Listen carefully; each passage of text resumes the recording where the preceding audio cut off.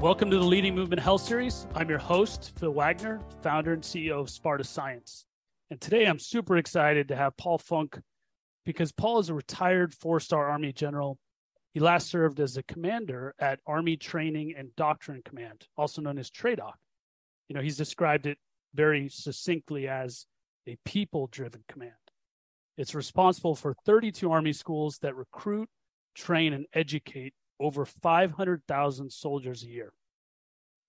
And leadership at this kind of scale ultimately requires values. You know, we can also call those fundamentals. And we'll go through some of the Funk fundamentals here or watchwords, because a lot of times health is not something that's like a true or false question. It's something you don't necessarily achieve, but it's really this journey. And that's one of the fundamentals we can even talk about is training is a journey, not a destination. But probably my favorite, aspect that Paul talks about is leadership is a contact sport. It requires daily interaction. So I'm super excited to have General Funk, Paul, join us on the show today. Thank you. Phil, thanks for having me. This is a tremendous opportunity, and I really do appreciate you hitting on the fundamentals. Those are 40 lessons. I was in the Army about 42 years, so I learned one thing a year. So I'm a slow learner, but that's okay. A lot of them carry a lot of weight. I'll tell you that. Yeah, but I think a lot of your fundamentals too talk about simplicity, right? And so one a year, if it's a good one and it's simple and allows you to focus, I think it's well served. Absolutely. I mean, simplicity is the most important trait we have in everything, right? That's what leaders are supposed to do. Take very complex problems, almost unsolvable issues, and then break them down into orders and drills that their soldiers can go out and execute on a battlefield somewhere around the world. And so simplicity is key to a lot of that, frankly. Yeah, and you hit on that complex problems. I mean, health, right? Yes. Health in our nation, yes. Health in the fighting force. That's a complex problem. So why is it so important, to organizations, whether it's the Army or in general? Why is this health piece so important, do you think? Well, the soldier is a system, right? So that the health of the system manufactures itself through, a variety of different things. The Army has now come out with what they've termed the holistic health and fitness program, which is dynamite, right? It involves physical, mental, spiritual, nutrition. It involves all those kinds of issues that we're really been after. Sleep is a major component of overall health. So what we're doing is learning what it means to use this, to have the soldier be a system, and then to actually fuel that system through a variety of different means. If we're not fit enough, the battlefield of the future, Bill, is going to be incredibly, incredibly dynamic. It just is. And it's going to be explicitly violent, and it's going to involve split-second timings, and the stamina necessary to compete and win at that level is going to be like our world-class athletes that we have today. We are going to have that kind of stamina and that kind of staying power to win in the battlefield of the future, and the not too distant future, frankly. And so to do that, you're going to have to do this, take all the aspects of fitness and apply them to the soldier so that he or she has the best chance to survive on the battlefield. Yeah, I love that description of, we talk about the Army as a system, but then the individual is a system. Yeah. Right? Yeah. And we can't look at the physical or the movement side as just that physical component, right? Correct. There's other components, the spiritual, the emotional, right? Yep. H2F certainly does a good job encompassing those. And I think the Army in particular has recognized that.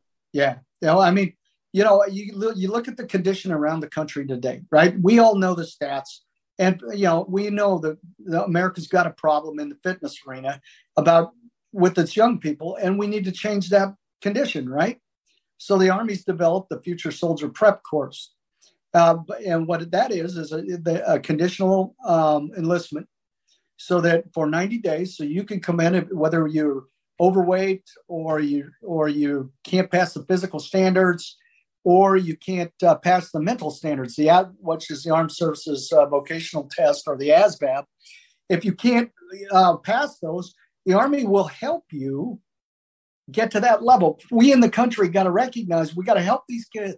We can't be taking the sports and the programs out of the high schools and the middle schools because it's costing too much. We got to figure this out, frankly.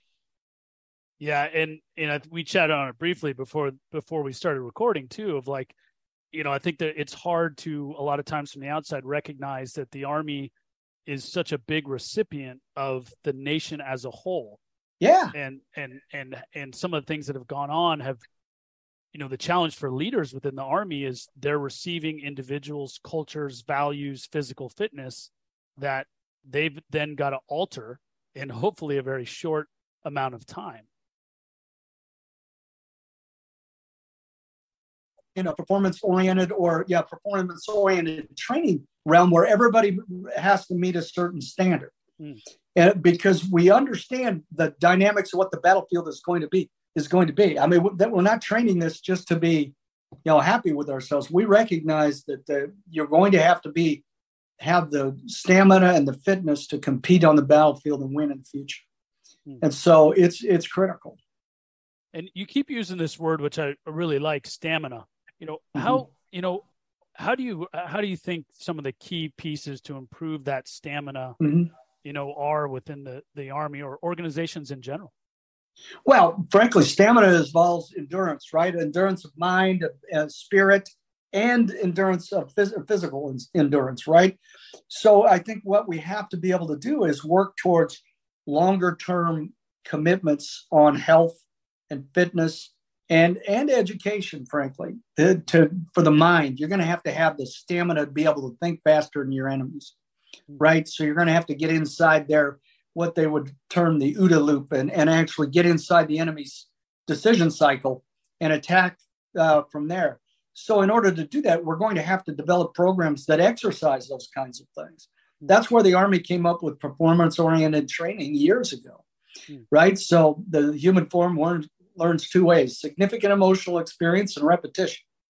So if we're achieving a standard by performing tasks at the standard continually, that brings mastery. When you have mastery, you can dominate. When you can dominate, you have the stamina to continue the fight. So it all kind of is systematic, really, Phil, in my opinion. Yeah, and I like how, just again back to the simplicity. You're like, hey, there's two ways that humans learn. One is this significant emotional experience. Yes. The other is repetition. Those are kind of the two ways it seems like you and the Army kind of look at how do we upskill folks. It's certainly one of those two areas, right? Right, it is. And so, what is, every morning for 42 years and many times even when I was deployed in combat, every morning I got up and did some sort of physical activity. Why? Because I like that? I don't like that? No, because it was repetition.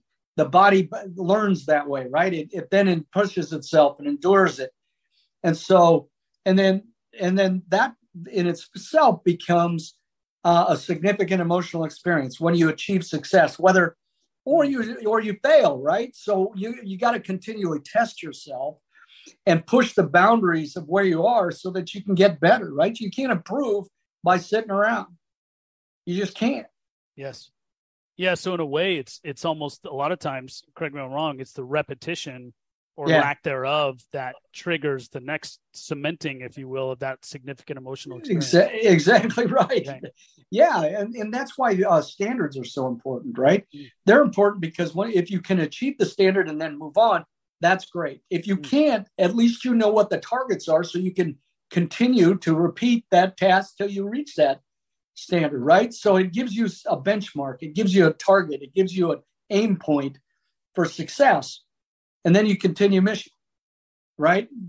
Yeah. And then I guess you imagine you would hope that the experience of failure, right, is not one that's, completely debilitating, right? That experience of failure. Right. Yeah. Yeah, that's right. And, you want, somebody once said, it might've been Dr. Seuss, I'm not sure, but he said, success is failure turns inside out, right? That's what it is. So everyone has failed to achieve a standard at some time and place. I know I have on many occasions.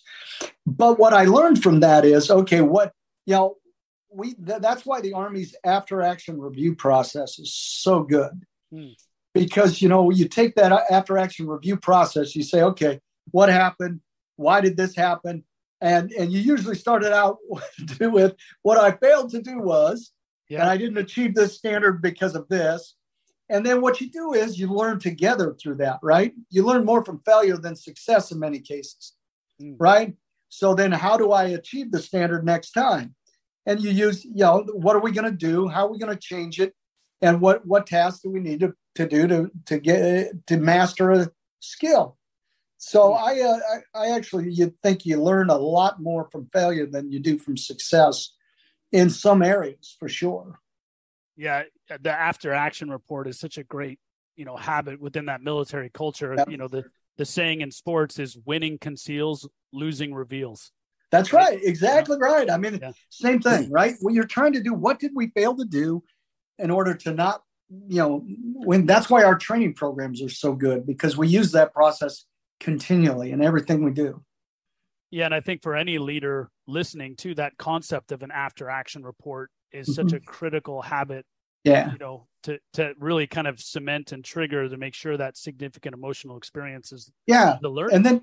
And you can't fix everything every time, right? So then what the leader then does is prioritize those things you can fix now, what you're going to wait to fix in the future. So you keep your eye on that prize. And then, you know, what you did well doesn't need to be overlooked, but it can be say, okay, we're pretty good at these things. So you spend the time on the things you're not as good at. That allows you to get better collectively. Yeah, and a lot of times it's not always an enjoyable process to have an after action review. You know, in medicine, it's called the M&M, the morbidity mortality. Yeah, right. You know, after something bad happens, let's review. Could we have done anything better? Yeah. Right? And what could we have done? I've seen that on St. Elsewhere. I know exactly what you're talking about, man. Yeah, and it certainly is not a comfortable experience, exactly. But it's one where everybody can learn. Yeah, that's right. And so, you know, and the real secret for the junior leaders out there is the leaders got to participate. They're not just listening.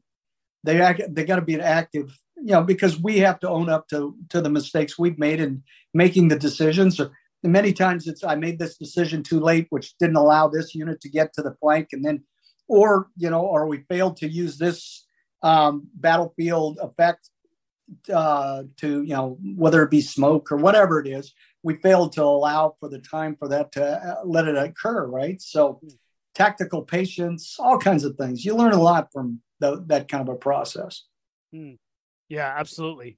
And you kind of hit on this earlier with the future of, you know, you see this future of organizations, certainly within the military, but in most organizations, even with the rise of AI, machine learning, when you use the words dynamic and violent, right? Things are going to change violently and dynamically as we look to the future. You know, where do you see kind of organizations needing to adapt or focus with that kind of environment? Oh, we've got to harden our people. Because we're always going to have, the American Army is always going to have a human in the loop. Right? We're going to automate as much as we can, but we're still going to make that leader make that decision. So we've got to have the right skills and the right stamina to be ready to, at 2:00 in the morning, some PFC might have to be alert enough that she has to make a call to their commander and say, this is happening on the battlefield right now. I see it. And we need to execute this, that, and another.